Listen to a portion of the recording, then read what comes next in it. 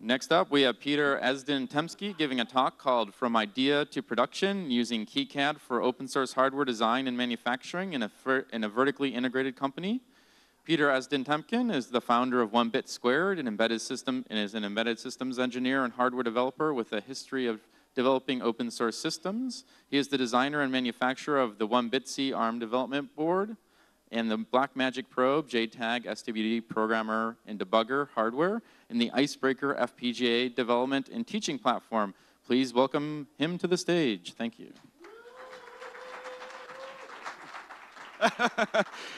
Hello, everyone. Thank you for having me. All right. So this is me. I already got introduced. So let's try moving 1-Bit Squared. That's the company I founded because I didn't want a corporate job. We are very small. It's basically my wife and me, and we basically dedicate ourselves to making open source hardware mostly for projects that don't want to deal with hardware making, like in quantity. So sometimes we design the hardware and make it for the project and sell it so that people have access to it. In other cases, the project designs some hardware, they make some prototypes, but then it's like, oh, dozens of people want it, so we help them to make it into a product so they have access to it.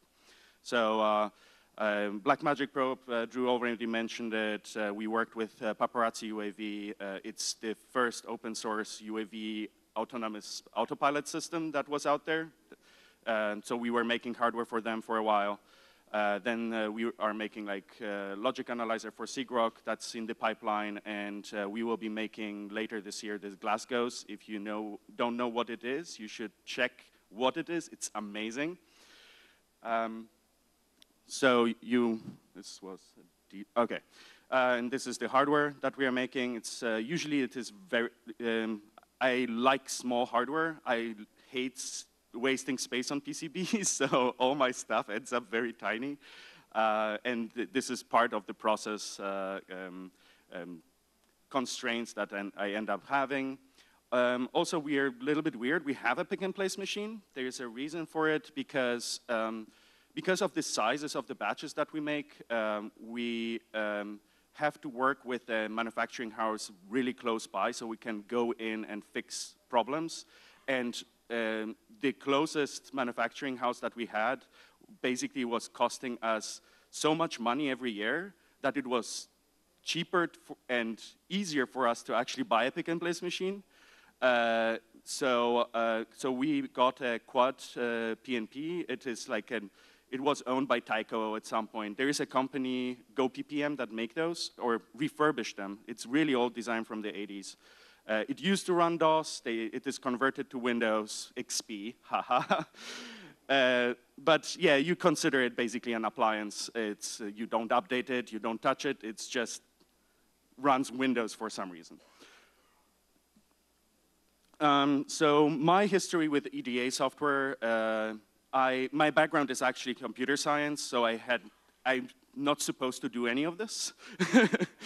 And so in college, I needed an internship, ended up at a company that had no one who did any software engineering or had computer science background. It were only mechanical engineers and EEs in there, so I taught them processes of how to manage software, and they taught me how to make boards. So it was like 2004, I dabbled a little bit in Protel. Then long nothing. Then I did, for my diploma thesis, I had to make hardware, started using Eagle. I tried to use GDA PCB back then, as well as a little bit KiCad, but for me, the process was still clunky enough that it was easier to use Eagle. I still prefer always to use open source if it is the right tool, and suddenly in 2015, a friend of mine, Jared Boone, that makes the amazing PortaPack, check him out, yay. He forced me, you have to check out nightly builds of KiCad version 4. It got much better. I tried it, I loved it, and I never looked back. It's really, really awesome change. Thank you for making it happen. So my first project was, I needed a project, so what I did, I made a brushless motor controller, 4 layers, blind vias, a lot of stitching vias. That was before we had free-floating vias. So it was a fun experience. It was actually enjoyable to learn about the new software and about its quirks, the workarounds, the ways how to get stuff done. So today I want, so that basically is the introduction to it, but I want to walk you through my process, like skipping all the mundane stuff, how to make a schematic and how to route a board. It's all the corner cases and the weird side things that I have to pay attention to when I make boards, where I have to like consciously remember to not forget to do these things because of my workflow. So asterisk attached to all my opinions here, it's like it might be much harder to do in KiCad than I think. Also, I'm just a user, so take it with a grain of salt. And if you have better processes to fix my misconceptions, please tell me. I love learning about weird check marks somewhere in submenus of KiCad. It's very useful.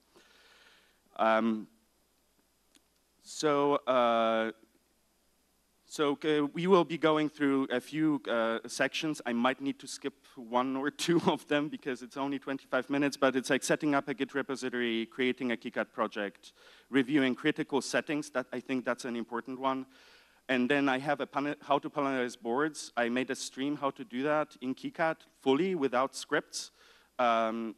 So we might skip that one, but then component annotation and centroid data. This is a specific thing because I have a pick-and-place machine.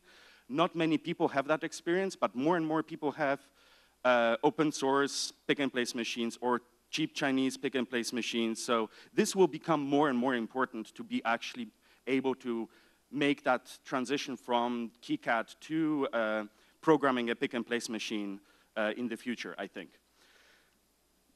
So just setting up a GitHub repository, that's easy, but the quirk I have, I actually maintain some of my own libraries, and I use them as a submodule. This is a great solution to not have 50 libraries in each project one that don't sync with each other. You just make a central repository on GitHub where you keep all your libraries for your company or your entity, and just get them as a submodule for each project. This way, it is pinned, so it will not break when people check it out, like revision pinned, and also you can make changes and make updates as you go. You update the libraries, then you know you have to fix something in the schematic. It's a very good process. I think several people that had different processes were actually copied that process, and so far they liked it. Then we have, I tend to basically create subdirectories per revision. And this works this way. I create a revision, work on this, and make commits to that.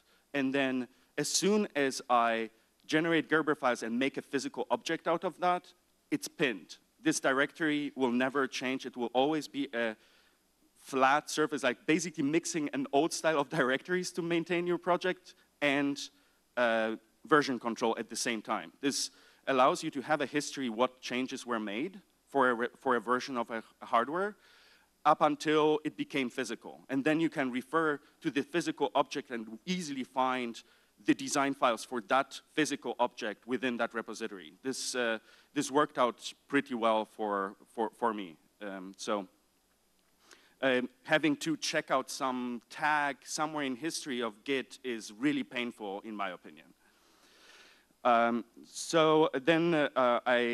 Creating a project, this is a thing I learned actually last week from Chris Gamble. It's like there is a check mark that not to create a subdirectory. It's very useful. I didn't see it for a while, so I had to like create a directory, copy stuff around. It was a pain in the butt. And then I have basically a standard set of symbol and FP tables that I copy from project to project, and when you add new libraries, this gets upgraded. But the important thing is the relative paths. So you have to, the KiCad project mod variable, this KiCad does absolute paths, so you have to fix that by hand. And the easiest way is to go into the text file, find and replace, so that when people check it out and want to work with your files, they are not like, oh, it is in home Esden something something. It's like, I don't have that.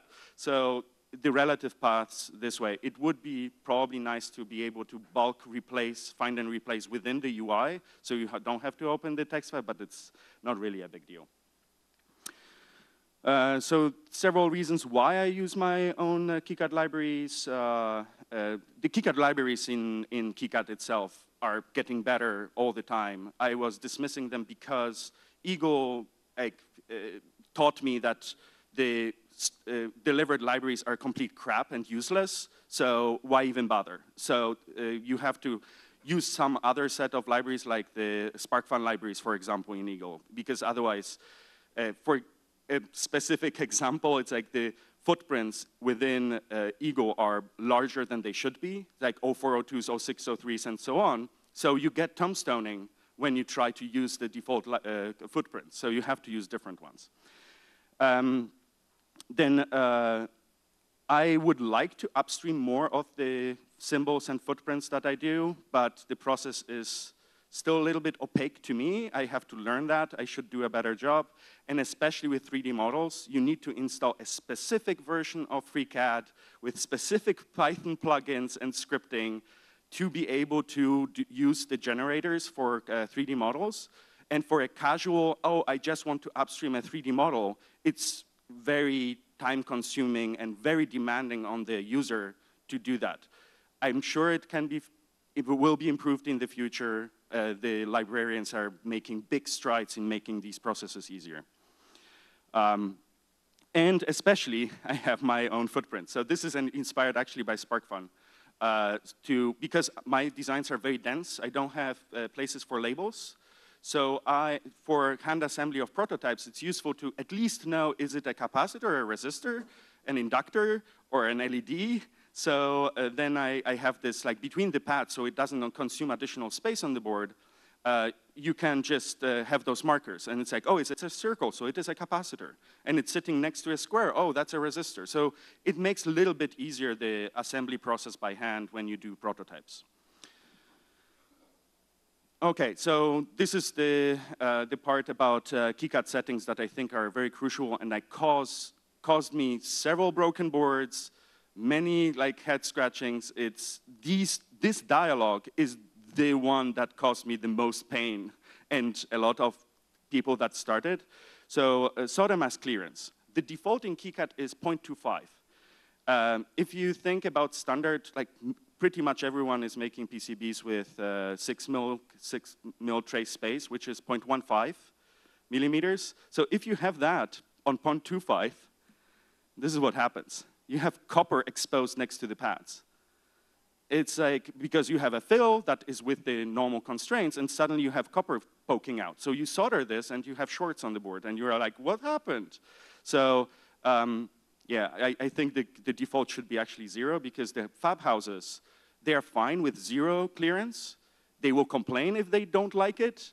They will open it up for you if they are just feeling lucky. And so actually, it's safer to have a 0 default. But I always have to check if I install KiCad for the first time on a machine. Please don't forget to check your mask clearances. The second one, I don't even remember what the default is, but it is an interesting one. It basically gets rid of the webs between pads. So if you have a pad and you have solder mask between it, and it is too thin, and the manufacturer can't make it or unreliably make it, they will ask you to remove it, or they will remove it themselves in post-processing. The funny thing is, if this is set so that the webs are too thin and they would be removed, KiCad doesn't render that. It still shows the webs. It's only in the Gerber files that you see it. So you have to be very careful. This is why I rather would not submit your KiCad files to any manufacturer. Check your Gerber files, because there are some things that you see in Gerber files that KiCad doesn't render. So it is better to actually submit Gerber files directly. So yeah. Next setting is solder paste. This is something, if you read rules how manufacturers are making stencils, the aperture opening, sometimes you read it's like, oh yeah, we by default decrease the size of the apertures by 10%. And it's like, I tried this out, and it turned out to be a very bad idea. I think, I'm not sure it is surface. The documents that I read were not very clear. Is it dimensional or surface-based 10% decrease? So it ended up being weird, where I had too little solder. This photo is not great. I had worse, where like pads were completely unconnected. And basically the size of the openings are sometimes become so small on the standard small parts, like like the gang resistors 0402, that the solder paste doesn't actually go through the hole. It likely sticks to the sides of the stencil. So you pull it up and you have just this teeny tiny dollop, or it completely doesn't stay on the pad at all. Because by the 10% decrease, it made it so small that without really good solder paste, like type 5 solder paste, it will not work. So I made that mistake. Don't make that mistake. And this mistake propagated through KiCad projects for me. Because I made it once, and then because how I do my panels, I do append board. And append board was propagating this setting through board. So I had like 5 boards with stencils that were useless. So be careful with that. So if you use append board, always have a checklist. Create a checklist of your process. And before you submit the Gerber files, go through the checklist. Check this options, this options, this options. So my recommendation to KiCad is like, set those defaults to 0. That would be great. That is safer than what the defaults are currently. I had several people that started using KiCad and their first board had shorts because of the 0.25 issue. All right, then panelization. I will really try to rush through this one. I basically take a board, I select it, use the create array tool, then I make a frame of 5 millimeters around it. Then I can add tabs. You will see the tabs added to here. And then you can use the array tool. Do not use cut and paste. The important thing is like array keeps the nets on the traces and pads and everything. If you use cut and paste, it removes all the nets. It like gets rid of all the nets. And so it just will break your complete design. The whole fills, like ground fills, will all disconnect from all vias, disconnect from everything. I fortunately caught that before I submitted anything, so that's, but cut and paste was added as a really awesome new feature, and I was like, oh, I can cut and paste for my panels. No, you can't. You have to use array. Yeah, so you can use it as a template, the frame. You just draw it once, and then you can remove the boards and put them back in. It doesn't take too much. It's like half an hour to update a board. It's relatively okay. One thing that I skipped over here is like vScore. I don't use vScore. I mostly use taproute. vScore requires, I think, an additional mechanical layer. That would be like going to the last thing with like, oh, what I would like to see in KiCad is like arbitrary named mechanical layers. That would be very useful. Especially it's like vScore or like internal cutout. Sometimes manufacturers want them as separate Gerber files. So that would be great to name them accordingly to what they actually are and not use like eco1, eco2 or whatever as layers for that. Another thing is when you add the tabs, you already have the board outline, and the board outline will overlap with the tabs. You have to cut out, basically split the outline of the board so that the tab comes together. It would be nice if polygons had some Boolean functions and have in footprints, because the tabs, I use footprints as templates for those tabs so I can place them easily all around the board. it would be great to be able to do edge cuts in footprints. I think it is coming in 6, actually. It's like, I think it is on the way.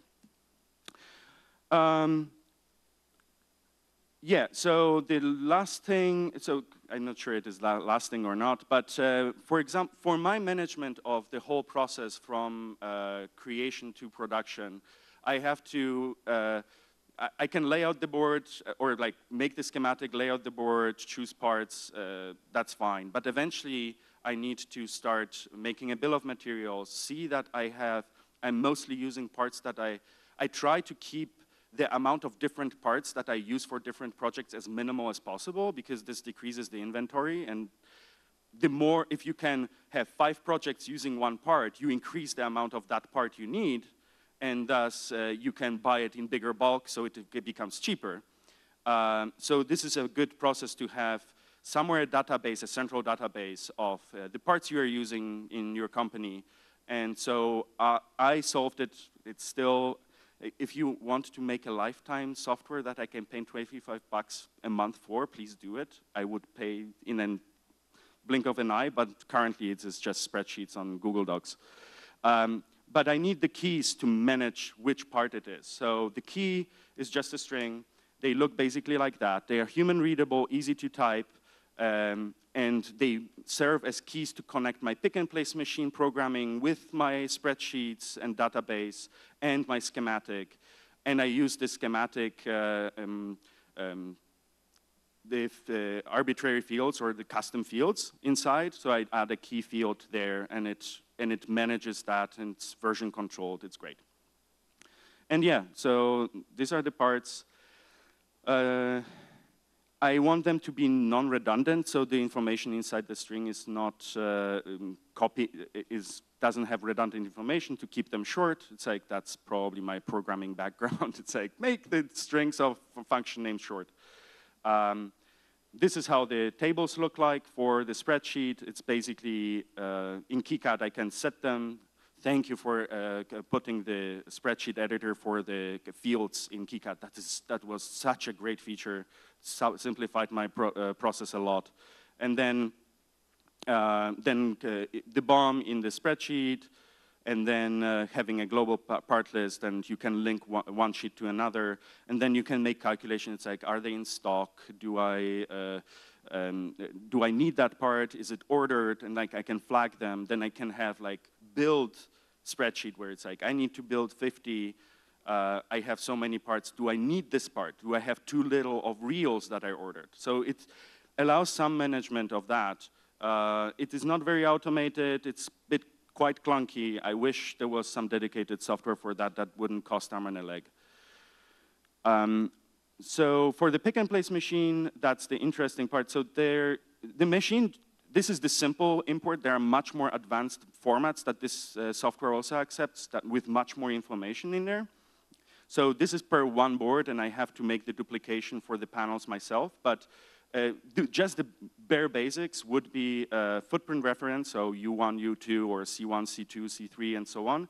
Part name, so that the machine knows what is the part, how big it is, how has it to be handled, what type of a feeder does it need. It has an internal database inside the pick-and-place software, so this is the reference that keys into that database.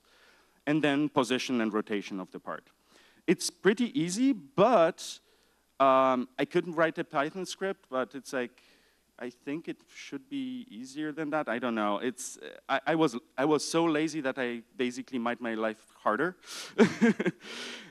So export BOM, export position file, and then combine it in a spreadsheet. It's easy enough, but it would be nice if just the custom fields from the schematic were propagated to the board file, and I could just export the POS file with the additional columns that I need. It's pretty much this flexible bill of materials exporter with the scripts that is in the schematic. Have that in the board file so that you have access to the positions of the parts. That would be really, really sweet. Exactly what I would need for this. So, final thoughts. As I already said, KiCad is awesome, and it's getting better every day. I really enjoy that. I'm very thankful to the dedicated developers, the community, sharing all this information about their processes, about their weirdnesses. The Twitter community is amazing. It's like you post something, it's like, I have a problem with XXX. You get just answers like, what? Here, do this, try this, try that. It's awesome. I'm not sure other software has as much of an active and mutually helpful community.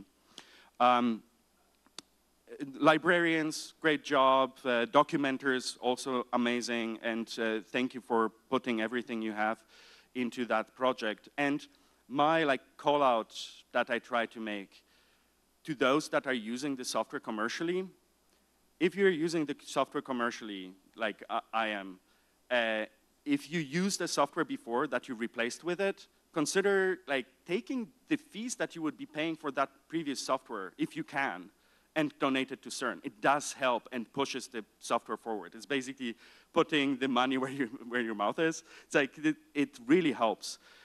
I don't have time to contribute developer time to the project.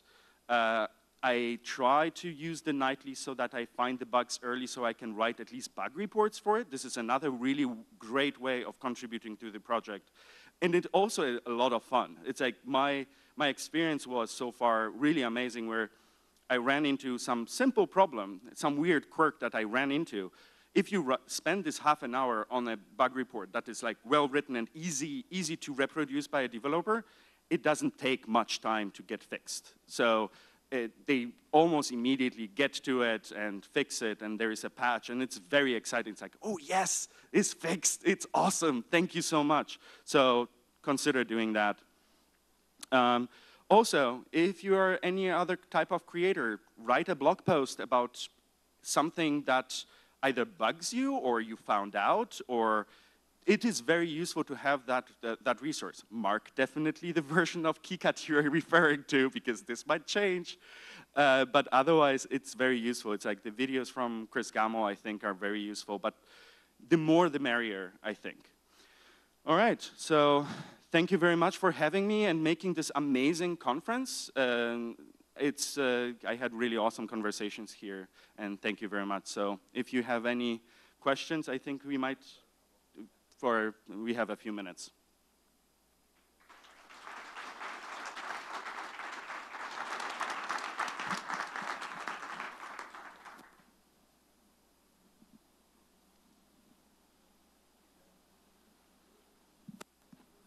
Hi.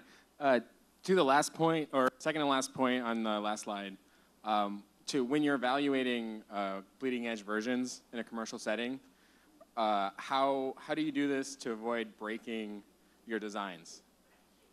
Are you loading them separately, or how do you manage testing projects in a commercial setting? I'm not exactly sure I understand your question. I'm sorry. Right.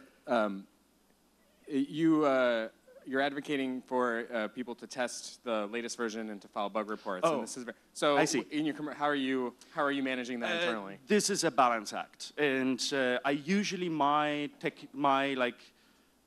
view on this is I follow the developer mailing list. I'm just a spectator. I try to stay out of the developer's hair. This is not my position, unless there's something I actually have to add to this. But I see it's oh, they froze the version before going to stabilization. So the nightlies are probably stable enough to use. And then I try it out. It's make a copy of the file, or don't save, and then it's play around with it. It's okay, this feels good. Now, and if it crashes, that's a bug report. And then you can go back to the stable version, especially if you are on Linux. You can install the nightly build parallel to the KiCad version, which is also a new development, which is really awesome. And basically have that parallel to each other, try out new things, poke around with it, and if you feel comfortable, I try to save my files on a regular basis and commit also very regularly. So if I break something, it won't cost me more than an hour maybe, so it's not end of the world.